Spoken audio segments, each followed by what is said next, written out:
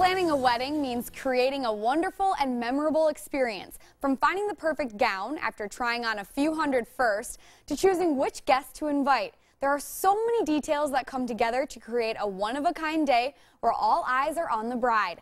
That means you shouldn't skip the steps to make sure your makeup looks as stunning as your dress. Thanks so much, Jody, for coming in and joining us today.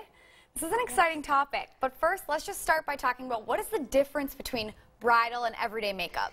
So I would say that there's really no true difference between everyday and bridal because it can be the same. However, on your wedding day, you want to be yourself, but the best version of yourself.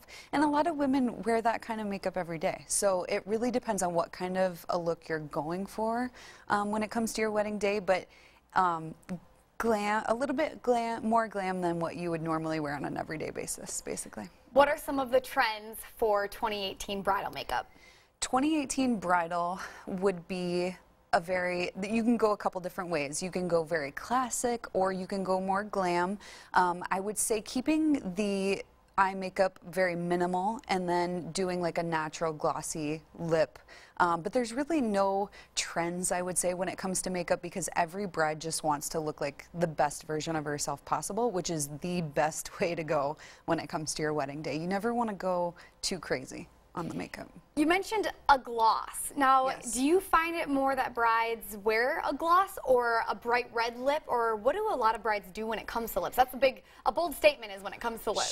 Sure. And if you're a girl that would typically wear a red lip when you go out, like I said, you want to look like yourself. So if that's something that you would normally wear, then that is something you should do on your wedding day. However, when it comes to the ceremony, you're going to kiss your guy, and so you never really want to transfer, have the awkward wipe it off type of thing. So I always say wear something a little bit more matte and toned down as far as stickiness when it comes to the ceremony, and then you can glam it up for pictures and add a little bit of gloss, and then you can even switch it up for the ceremony or for the reception and go more bold.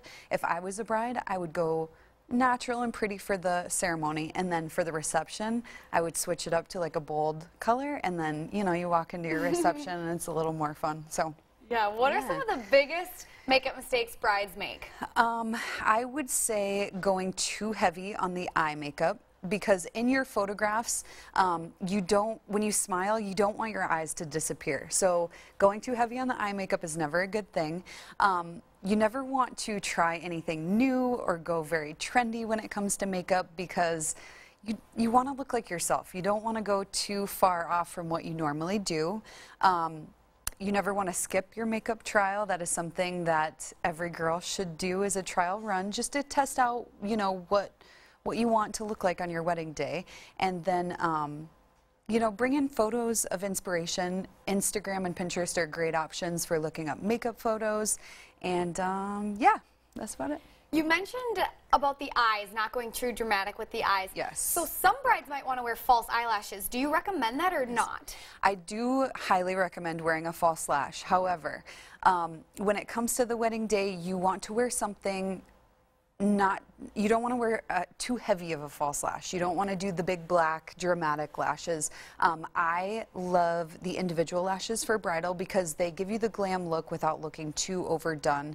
And we at Bombshell offer those at no additional charge. So yeah, those are amazing for bridal. And how about the shimmer? Shimmer is great when done correctly. You always want to add a little bit of shimmer on the inner corner of the eyes. That will help open up your eyes for photographs and in person. And then if you're somebody who has a lot of texture on the tops of your cheekbones or acne, you never want to put too much highlight in those areas because all it does is enhance that, and you want to tone that down if you have it. So how can you make sure that your makeup is going to last all night? Definitely using a foundation that is water resistant in case you sweat, in case you cry. Touching up throughout the night is always a good idea regardless of a long wear foundation or not. And then using a great setting spray can help lock it into place and just prevent it from moving throughout the day.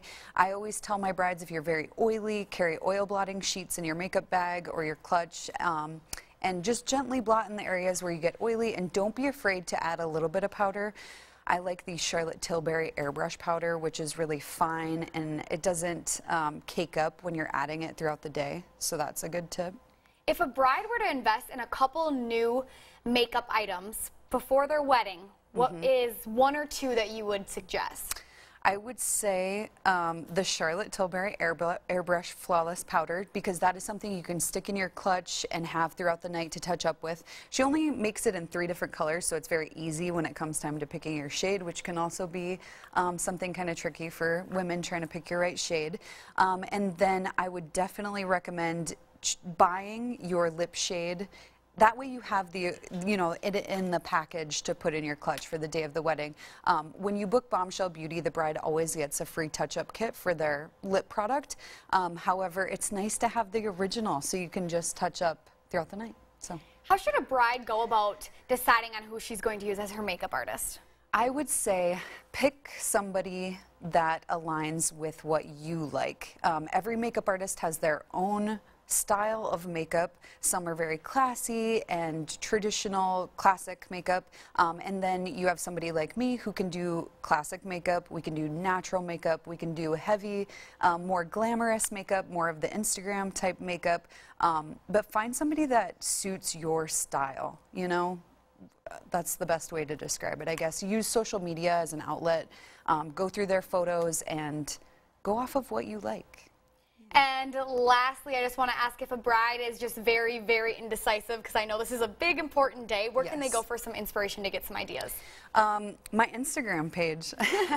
But no, social media, Instagram, follow the best thing to do, pick a celebrity that you love their makeup and then follow their makeup artist and get inspiration from them, because you already know you love that celebrity's makeup, and then go off of her photos and screenshot those pictures and show them to your makeup artist. All right, well, thank you so much, Jody, for joining us today. Yes, absolutely.